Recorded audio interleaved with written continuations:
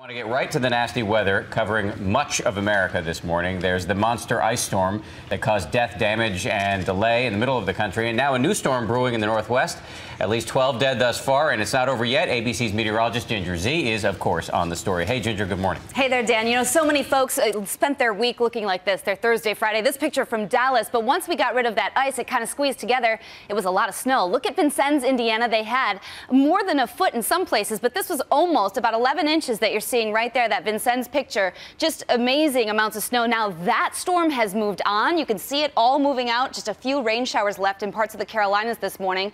But then you're waking up and you're in the mid-Atlantic or Tennessee and you say, wait, I have a winter weather advisory or winter storm watch. This is for Sunday night into Monday, another storm. And yes, we're talking inches of ice possible, sleet, freezing rain, all that ugly stuff again. And, of course, we've got to talk about the West because there's another big one we're talking about. That's Corvallis, Oregon.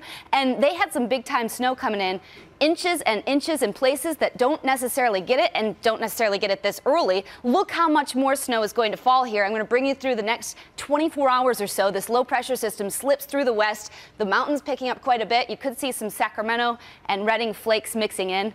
And then the cold. That's where we find Little Rock, 20 degrees this morning. It's not getting any better. And Steve Osunsami is there with the story on the ice. Good morning, Ginger. This storm is certainly leaving its mark on Little Rock. The ice still hard on the ground.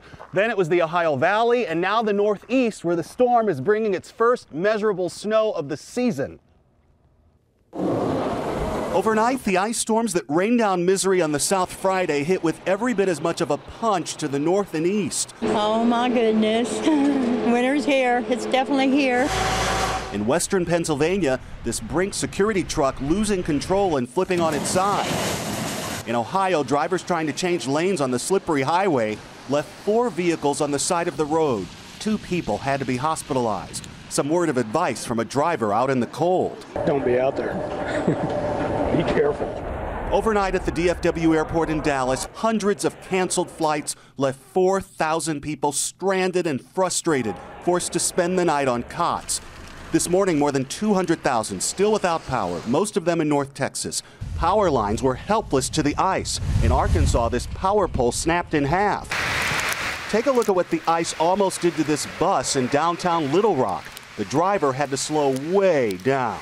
Conditions were so harsh, at least a dozen people have been killed since the storm, many in accidents like these. For children here, this was one of the first real winters many of them have ever seen. They told us it's definitely ice and not snow because the snowballs they were throwing hurt. It's ice. It's ice. Yeah, no doubt. Those children hoping they won't have classes Monday and might certainly get their wish if conditions continue. Some great news for those passengers who were stuck at airports overnight. Those flights will be taking off today. Bianna? Good news indeed. Winter arriving early this year. All right, Steve, our thanks to you.